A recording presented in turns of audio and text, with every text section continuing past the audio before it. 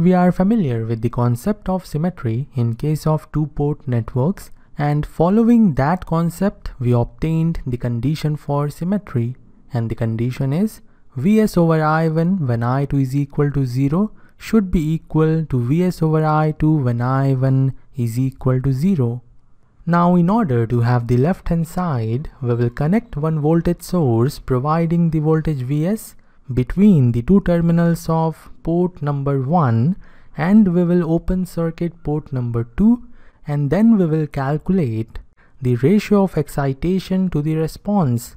Vs is the excitation and I1 is the response, and I2 equal to 0 signifies that port number 2 is open circuited, and this is the defined circuit condition. Now we want the right hand side, and for that we will take the same two-port network and the same voltage source, but this time we will connect the voltage source between the two terminals of port number 2, and we will open circuit port number 1, and then we will calculate the ratio of excitation to the response. Excitation will be Vs, and this time response will become I2, and I1 equal to 0 signifies port number 1 is open circuited, and this is the defined circuit condition.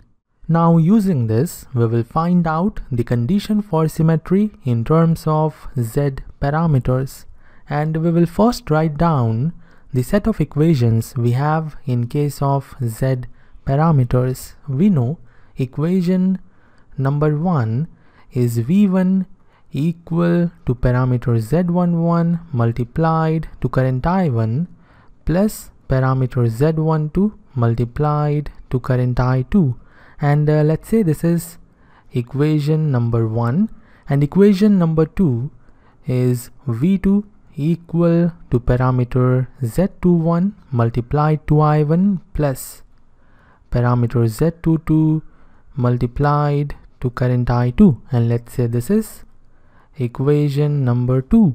Now when you focus on the left hand side of the condition, you will find voltage V1 is equal to the source voltage Vs, and we know current I2 is equal to 0.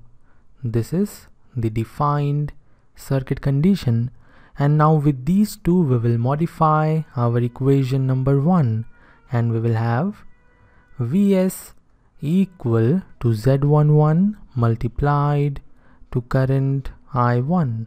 So we can say that the ratio Vs over I1 when current I2 is equal to 0 is equal to parameter Z11.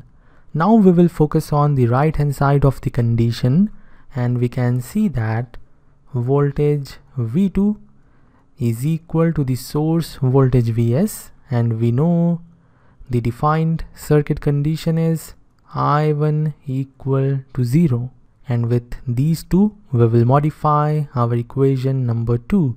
We will have Vs equal to Z22 multiplied to current I2, and hence the ratio Vs over I2 when I1 is equal to 0 will be equal to parameter Z22, and therefore we finally have the condition parameter Z11 should be equal to parameter Z22. Remember this condition, it is very important. The parameter Z11 should be equal to the parameter Z22 for the two-port network to be symmetrical. Now with the help of this condition, we will find out the condition for symmetry in terms of Y parameters, and we have already performed the conversion of Y parameters to Z parameters, and therefore we know that parameter Z11 is equal to parameter Y22 divided by the determinant of admittance matrix, and we know that parameter Z22 is equal to parameter Y11 divided by the determinant of admittance matrix.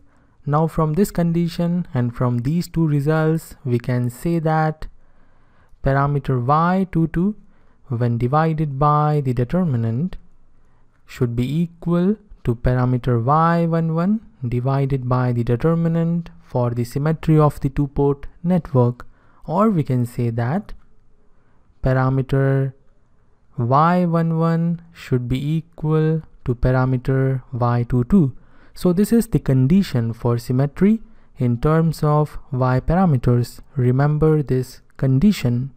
And now we will find out the condition for symmetry in terms of h parameters. And we know parameter z11 is equal to the determinant of hybrid parameters matrix divided by parameter h22. And we know parameter z22 is equal to 1 over parameter h22.